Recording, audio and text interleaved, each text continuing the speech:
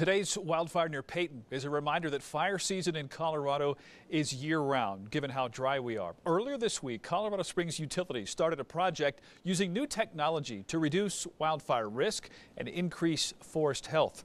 KRDO News Channel 13 Scott Harrison went to the forest in Teller County to follow the process. We're on the north slope of Pikes Peak today, where we're giving you an up-close look at how new technology made in Finland and operated by an Oregon company is helping to make Colorado forests safer and healthier.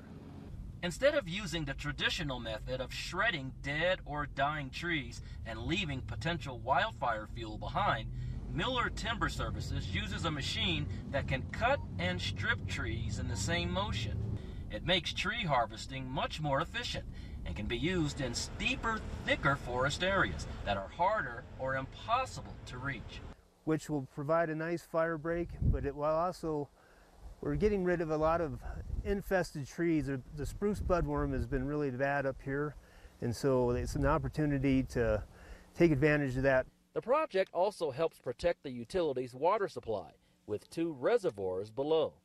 You can call it low-impact forestry. It's designed to thin out forests that are too thick and to reduce the risk of damage from insects and wildfires, and leave the forest in a much better shape than it was before.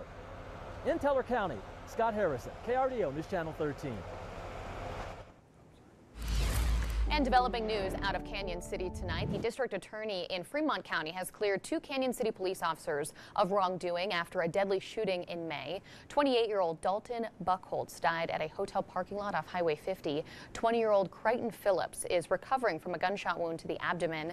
Neither officer was injured in this incident. Canyon City police say Buckholtz drove at an officer in the parking lot, prompting him to fire. Both officers are undergoing reintegration training before returning to full duty.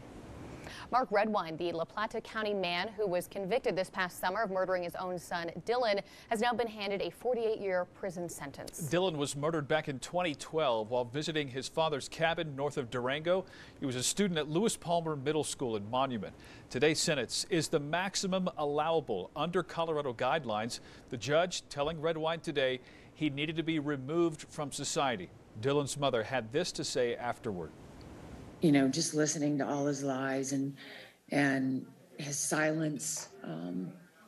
At this point, it was more about, you know, the peace I needed for myself and my family than any anger or resentment I have towards him. He can work that out for the next 48 years.